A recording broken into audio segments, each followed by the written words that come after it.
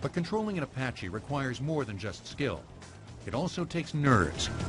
Flying this chopper is so sophisticated, and the enemy territory traversed is so hostile, that pilots refer to it as riding the dragon.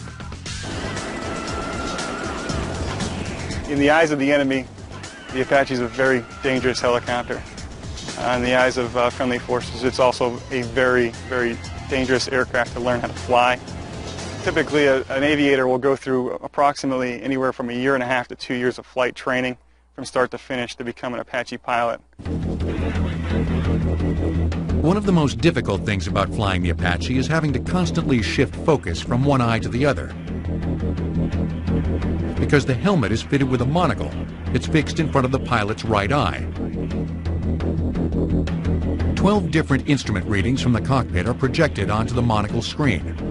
Other images can be superimposed there, from those shot by the helicopter's cameras to radar information.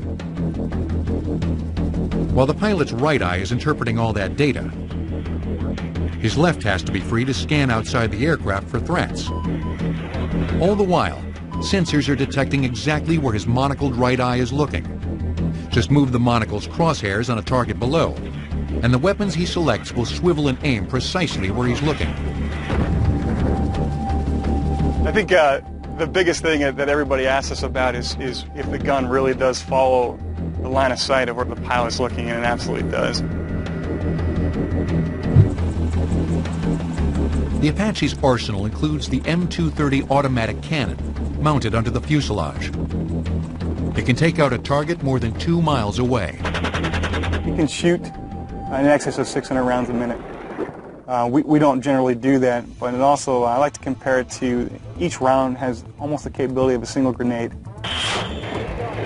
With the touch of a button, the pilot can also deploy a variety of smaller missiles and free-flight rockets, usually mounted and fired from underneath the wings.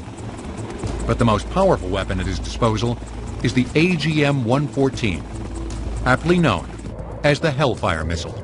This is that's a missile that'll penetrate any known armor on the battlefield, and this thing will reach out and touch you 5 miles plus. Pinpoint accuracy.